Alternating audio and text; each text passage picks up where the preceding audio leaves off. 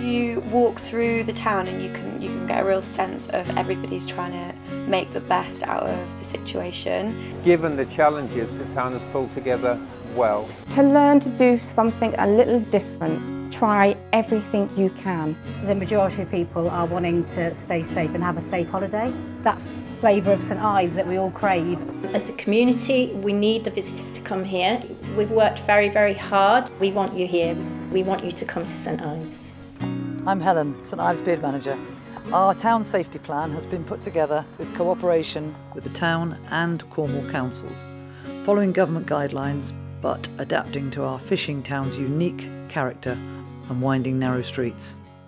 Famous for our beaches, water sports, Tate Gallery and artistic community, food outlets and natural light. Hopes, I would say from a personal point of view, is that it's going to bring maybe some new customers to the town, people that have never been here before. We hope that people stay safe and they're mindful of the community. People do talk to each other quite a lot and actually say what's going on and how to make improvements and have like a little different look on how to do things, which is ultimately what you're meant to do in times of trouble, I think, anyway. The measures that we have put into place include road closures, which allow people to move more freely throughout the town. We have lots of new colourful signage reflecting St Ives' artistic heritage, which asks people respectfully to keep left and to maintain social distance. I can genuinely say that in terms of the council and BID particularly, we've had a lot of support. I know that it hasn't been an easy time for both of those parties, particularly BID, but hand on heart I can say they've worked conscientiously with us to help us be successful, to help us look after our customers and our staff, and really to make it for the town. I think it's been a very challenging situation for them, but it's been great to have that support behind us. We have placed numerous stickers, flags on beaches, keep left markings on the roads, and have marshals patrolling the towns and beaches.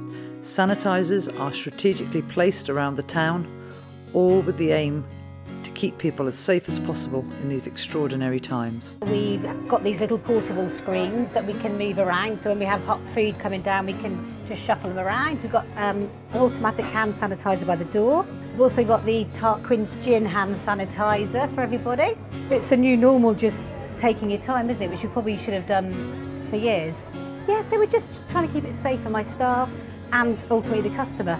We have now come out of the initial opening stage, and most of the shops and restaurants are now open. They have adapted with new measures to comply with the government guidelines. Restaurants have adapted by offering takeaways, shops and accommodations are working different hours and finding other ways to provide an alternative service online. First week back, we were all very, very nervous. Nervous that we were doing things right. You know, I think there was a lot of stress how the customer was going to react, and it's kind of one of those hard things, one of those challenging things we've had. The world has changed and restaurants have to change, and we've very luckily been very fully booked right through. It's sort of changed the way we do our business, so we're serving a lot of our restaurant food through our takeaway downstairs, so people are going out on the beach and socially distancing and having meals out there. We decided, and with some other shops as well from the town, we did a live shopping event where we encouraged lots of people to come to Facebook and show people the products in the shop. It was really nice and it was really good as well, actually, for us being so new, to have some feedback via the live of saying, oh, we like this is cool, and it just felt good to be able to have people into the shop virtually.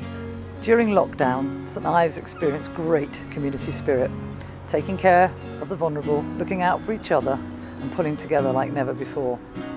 We want to continue going forward to support businesses and residents alike so that they can make the town as safe as possible and a fantastic experience for visitors and the local community.